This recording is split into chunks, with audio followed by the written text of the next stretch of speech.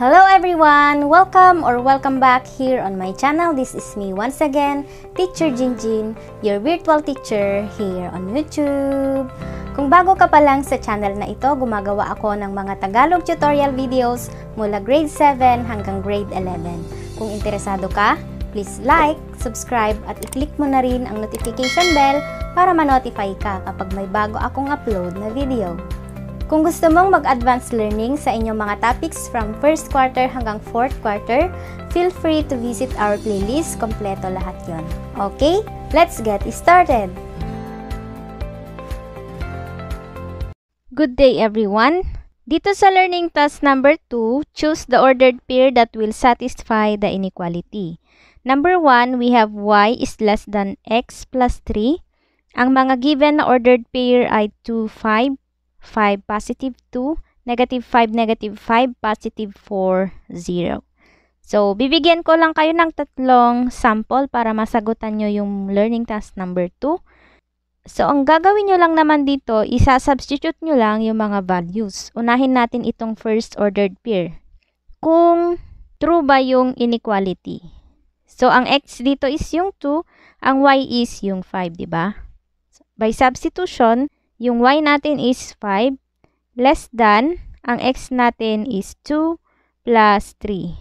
And then simplify, 5 less than, 2 plus 3 is equal to positive 5. Is 5 less than 5? Hindi, diba?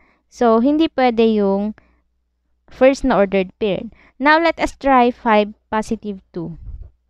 That is 2 less than 5 plus 3. Ito yon. And then 2 less than 5 plus 3 equals 8. Is 2 less than 8? So, true yon. Ibig sabihin, ito na yung isang ordered pair. Yung positive 5, positive 2. Next, yung third ordered pair natin, that is negative 5 less than negative 5 plus 3. Okay, so negative 5 less than negative 5 plus 3 is equal to negative 2. Is negative 5 less than negative 2? Mas maliit ba si negative 5 sa negative 2? Di ba pag negative, pag lumalayo siya sa 0, mas maliit yung value niya. Meaning, negative 5 is less than negative 2. So, tama din yung negative 5, negative 5. So, ito yung second na ordered pair natin. Dalawa lang naman yung hinahanap. Pero itry pa rin natin yung 4, 0 para makita ninyo kung nasatisfy niya ba yung inequality. So, 0 less than, ang x is 4 plus 3. So, that is 0 less than 4 plus 3 equals 7. Is 0 less than 7? Tama, true din. Ibig sabihin, pwede rin yung positive 4, 0. Next, dito naman tayo sa number 2. We have 3x plus y is greater than 10. Ang pagpipilian ay negative 1, positive 2, positive 1, positive 10, positive 3, positive 1, at positive 3, positive 3. So, itry natin itong una, negative 1, positive 2. So, ang x dito yung negative 1, ang y natin is 2. By substitution, that is 3 times negative 1 plus ang y natin is 2 is greater than 10. 3 times negative 1 equals negative 3. Plus 2 greater than 10. And then negative 3 plus 2 equals negative 1 greater than 10. Is negative 1 greater than 10? No. So, this is false. Hindi pwede yung first na ordered pair. Dito naman sa second ordered pair, we have positive 1, positive 10.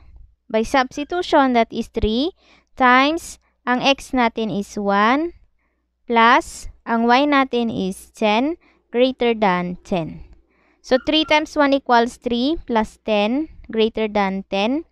3 plus 10 equals 13 greater than 10. Is 13 greater than 10? Yes. So, this is true. Meaning, pwede yung positive 1, positive 10. Next, try naman natin yung positive 3, positive 1.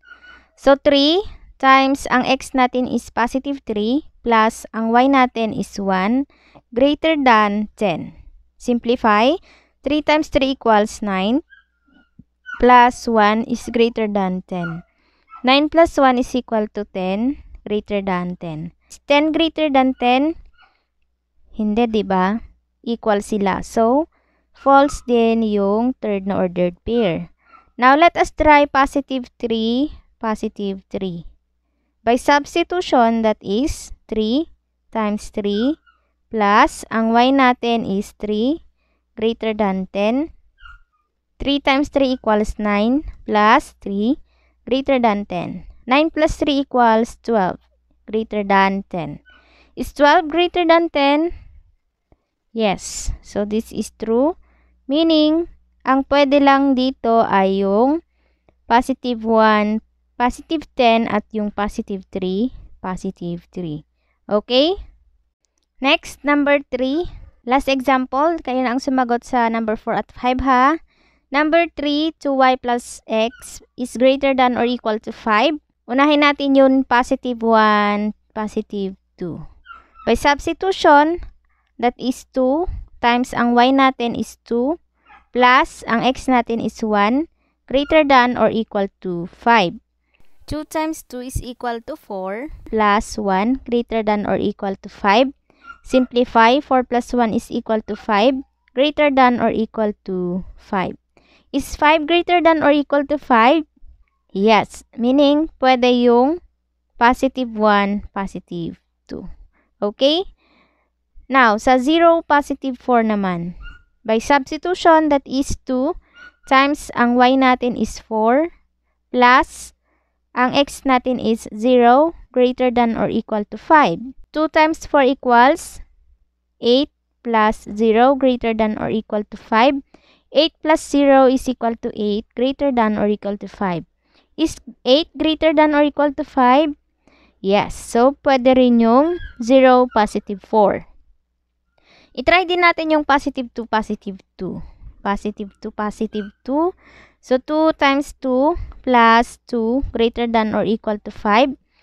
2 times 2 equals 4 plus 2 greater than or equal to 5. 4 plus 2 equals 6 greater than or equal to 5. So, pwede rin itong positive 2, positive 2. Okay?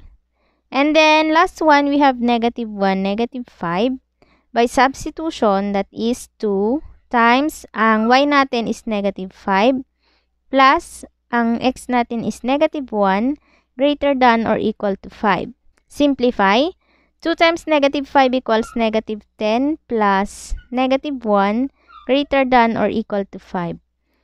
Negative 10 plus negative 1, same sign. So, i-add natin. That is negative 11 greater than or equal to 5. Is negative 11 greater than or equal to 5? No. Kasi ang negative ay mas maliit sa positive. Meaning, pwede ninyong pagpilian yung tatlo na 1, 2, 0, 4, 2, 2. Okay? Kung gusto ninyong panoorin yung graphing linear inequality into variables, i-click nyo na lang sa end screen or hanapin nyo na lang sa playlist natin. Alright? Maraming salamat sa inyong panonood. Once again, stay home, stay safe, stay healthy, at mag-aral lang mabuti. God bless you all and goodbye!